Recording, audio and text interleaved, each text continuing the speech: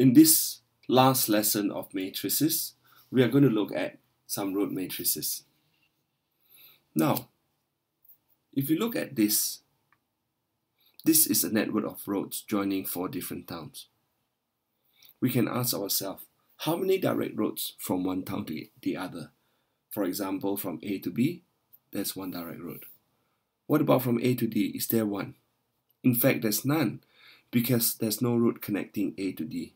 To go from A to D, we either go from A to B to D, or A to B to C and then to D.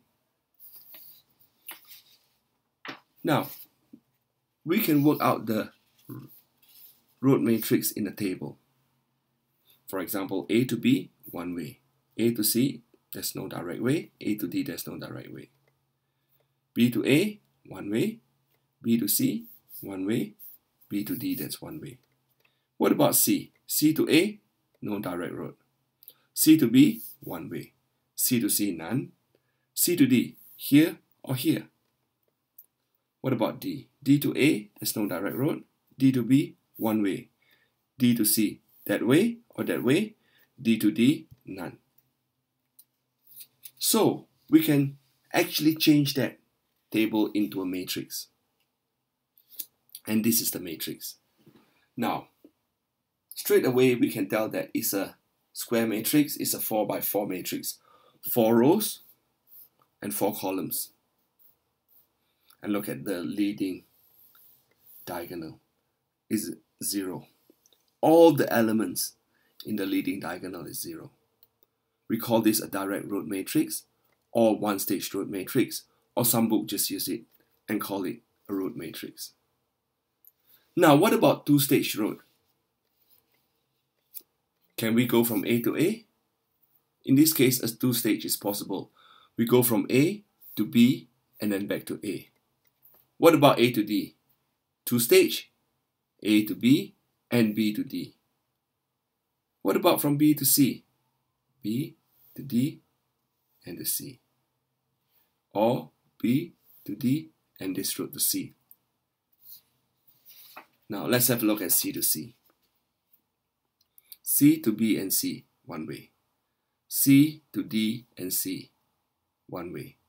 C to D and C, another way. 3 ways already.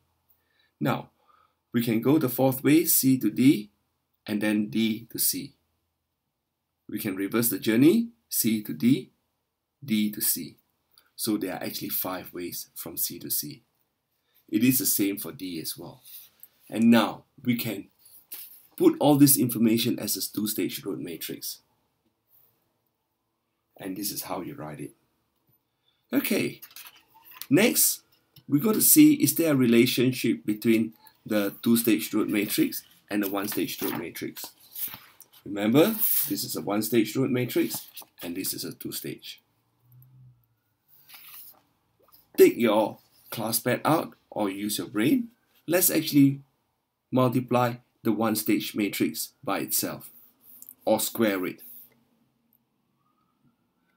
Now, this is the answer. So, from the square of a one-stage road matrix, you actually obtain the two-stage road matrix. So, the conclusion is, when we square a one-stage road matrix, we actually get a two-stage road matrix. Now, a slightly different example.